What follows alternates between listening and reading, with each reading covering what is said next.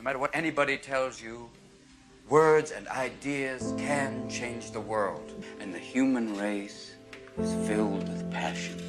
Medicine, law, business, engineering, these are noble pursuits and necessary to sustain life. But poetry, beauty, romance, love, these are what we stay alive for.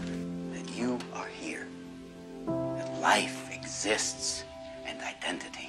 That the powerful play goes on, and you may contribute a verse. What will your verse be? Why can't we treat death with a certain amount of humanity and dignity and decency and, God forbid, maybe even humor? Death is not the enemy, gentlemen.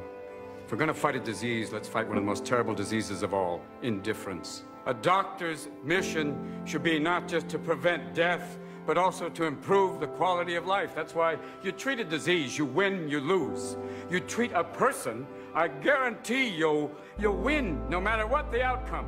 If I asked you about art, you'd probably give me the skinny on every art book ever written. Michelangelo. I know a lot about him.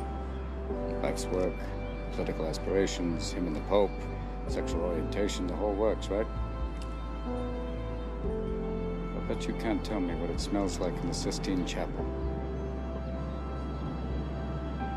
You've never actually stood there and looked up at that beautiful ceiling, seen that.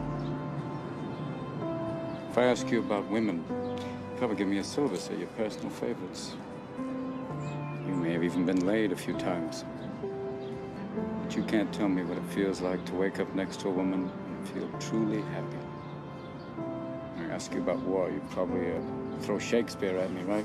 Once more into the breach, dear friends. But you've never been near one. You've never held your best friend's head in your lap. Watch him gasp his last breath, looking to you for help. I ask you about love, you'd probably quote me a sonnet. But you've never looked at a woman and been totally vulnerable. Known someone that could level you with her eyes. Feeling like God put an angel on earth just for you. Who could rescue you from the depths of hell. And you wouldn't know what it's like to be her angel. Have that love for her be there forever, through anything, through cancer. And you would know about sleeping sitting up in a hospital room for 2 months, holding her hand, because the doctors could see in your eyes that the terms visiting hours don't apply to you. You don't know about real loss, because that only occurs when you love something more than you love yourself. I doubt you've ever dared to love anybody that much. You know, as we come to the end of this phase of our life, we find ourselves trying to remember the good times and trying to forget the bad times. And we find ourselves thinking about the future. We start to worry, thinking, what am I going to do? Where am I going to be in 10 years? But I say to you, hey, look at me. Please, don't worry so much. Because in the end, none of us have very long on this earth.